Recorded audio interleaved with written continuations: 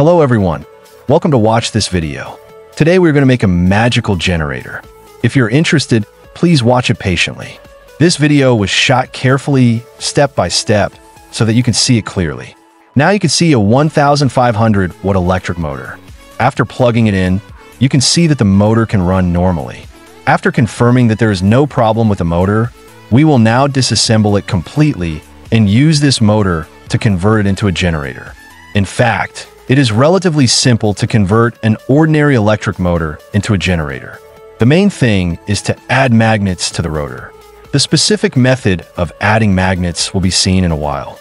Friends who want to modify it by themselves should watch it carefully at this time. After removing the screws that fix the motor casing, we use a hammer to gently tap the center shaft rotor and take it off. After the rotor is removed, the nail coil leaks out. You can see that it is covered with copper wire. Now we continue to disassemble and take out the entire rotor. This rotor is an ordinary iron core and is not magnetic. We first use a brush to brush the surface layer of the rotor. Knock it off and then take a round of rectangular strong magnet. This strong magnet can be purchased online or removed from the scrapped electric vehicle motor. After the magnet is ready, we put it in order on the rotor and then use a pen to draw lines along the position of the magnet. The purpose of drawing lines is to cut the grooves. Now all the lines are drawn. Let's start cutting immediately. Because dust may be generated during cutting, we use tape to wrap the bearings on both sides of the drill to prevent dust from entering the bearings and damaging the bearings. After the bearings are wrapped, we put the rotor on the front of the table and clamp it, and then start cutting along the drawn lines with a mixer.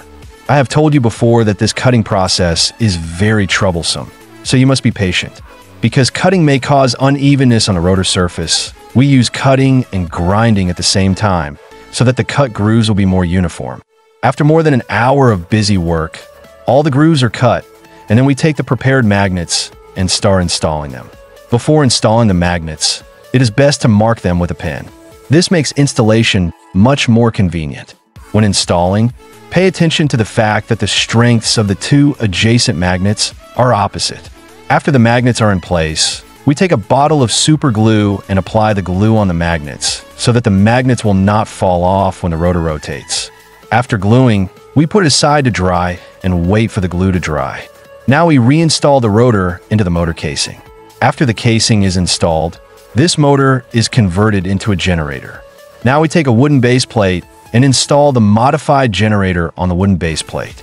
Then find an electric motor of the same power and install the motor next to the generator so that the two center axes are facing each other. After the position is determined, use screws to fix the motor to the base. Then we find a socket strip and connect the two wires output by the generator to the socket strip. This makes it much more convenient to use electricity.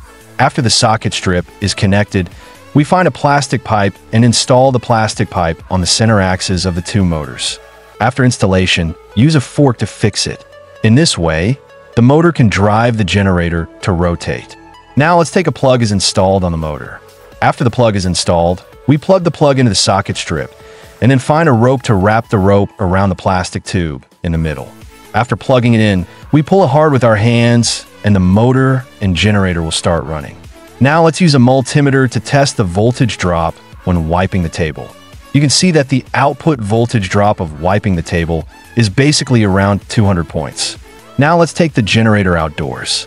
First, plug a light bulb into the socket strip, and then wrap the rope around the center axis and pull it gently. The motor will start running. Not only does the electric skill run, but the light bulb is also lit. Now we take an electric drill and plug it into the socket strip. The electric drill can also run normally. Now the electricity needed for the light bulb and flashlight is provided by the generator, and the generator can also power the motor at the same time. In this way, this basic set can run by itself without an external power supply. Do you think this power generation equipment is particularly magical? Interested friends can make one by themselves to see if they can generate electricity. Well, this is the end of this video. See you next time.